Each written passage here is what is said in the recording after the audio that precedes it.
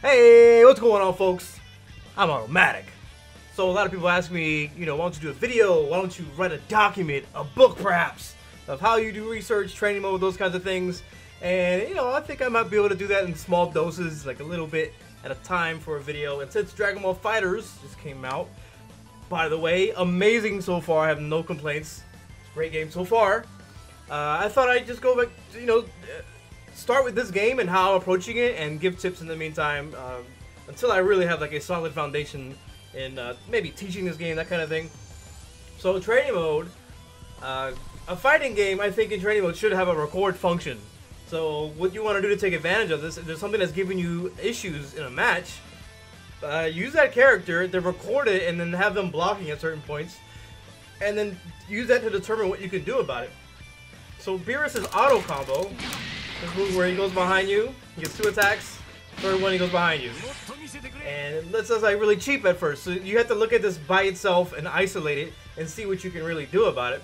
So at first you're going to see it, and you might block those 2 hits, and then you don't even know he's going to go behind you at that point. But you got to figure out what that happens, what you can do about it when that happens first before you can move on to like when he calls it assist. What are his options that branch off of it? So then we got to look at this move in isolation. So what you want to do is record it.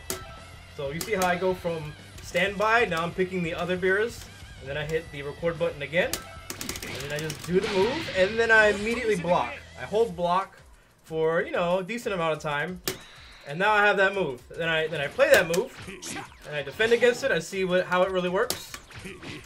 So I do, in fact, have to block the other way when he does that, but let's see if there's anything I can do besides that. So is there a space between any of this?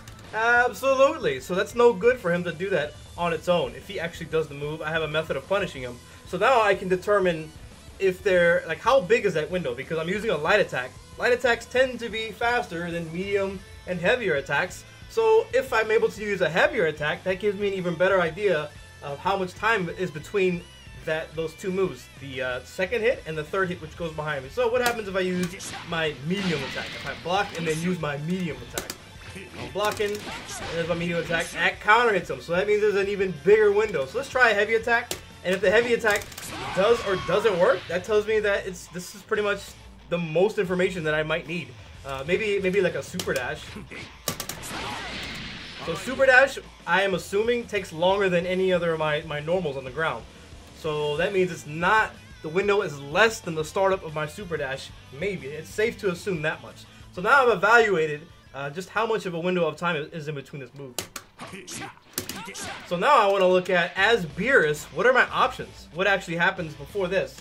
So if I only do these 2 attacks, where does that leave him? What options does he have? And is there something that answers my answer to that option? So if I do something like light, and then heavy, how is that gonna affect the situation? So now I want to record that part.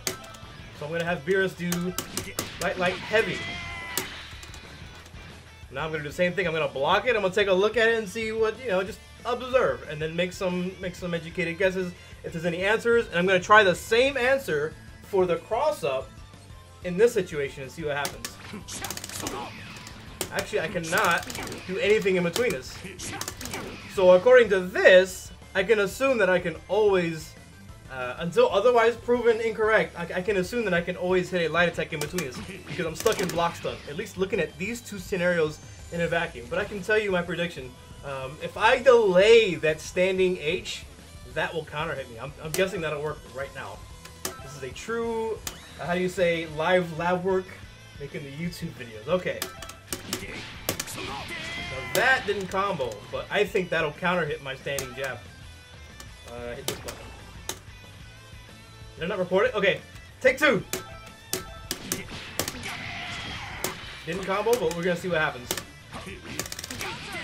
I got counter hit for matching my actually that was an S. Let's try it one more time. That was my standing L, so I got counter hit doing that. So that means that there is some risk. My assumption from before was incorrect, that I could always mash a fast attack in between that. So I need to find a better solution. But this whole process has taught me so much about the opposing character, and in my case, I'm playing Beerus. So now I know a lot more about what my opponent's answers are, so I can continue this cycle of preparing answers ahead of time. And you're always going to be ahead of the curve, at least mentally, as far as knowledge. You're going to have more information than your opponent will if you're doing this style of research. And I'm telling you, it takes like 5-10 minutes. And it's gonna skyrocket your success in games if you apply what you learn. But just learning, you gotta learn how to learn in fighting games. It's one of the flaws I see for a lot of people. But that is it for now. I hope you did learn something. Dragon Ball FighterZ is awesome so far. Like and subscribe. Let me know what you think in the comments below. I'm AutoMattock. And I look like Rocky Balboa's trainer.